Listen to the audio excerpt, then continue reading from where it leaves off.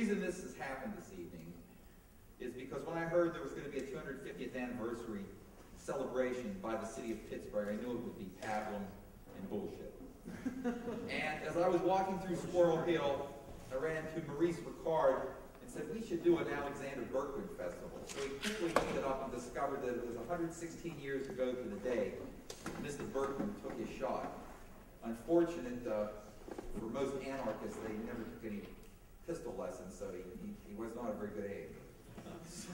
So this evening is a culmination of a lifetime of living in a valley that once gave people incredible livelihoods and promised children from birth a job when they graduated from high school.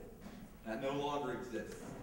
Because I remember as a kid that you could drive from the south side to Menneson and never see the river for the mills.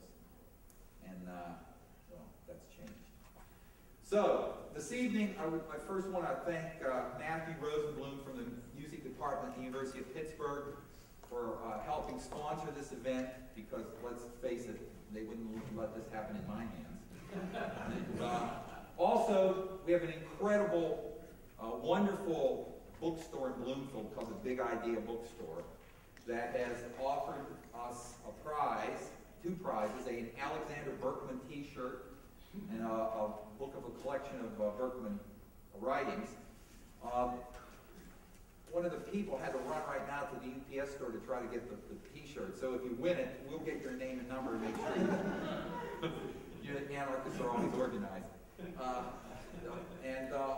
So this evening, at one point, we will have the Berkman Lookalike Contest, and the point of the Berkman Lookalike Contest has nothing to do with physical appearance. It's all attitude.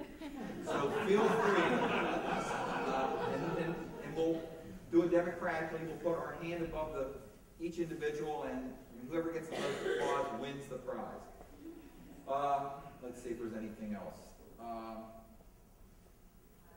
One of the other reasons I decided to do this is for years, my wife said, isn't it incredible that in all these places they do reenactments of the Civil War battles, like Gettysburg. And she said, well, why don't they do reenactments of like the 1892 riot and Still Strike in Homestead? And I said, well, we should talk to Tony Buba, because what we could do is do a zombie thing where those zombies all come back and march through the Target down in Homestead and like go through the merchandise, and and then we could have some like cops on horseback that are also ghosts beating them, and I think it'd be a big hit. Romero probably might even be attracted to it. So now that I've thrown this out in the public, perhaps Mr. Buba will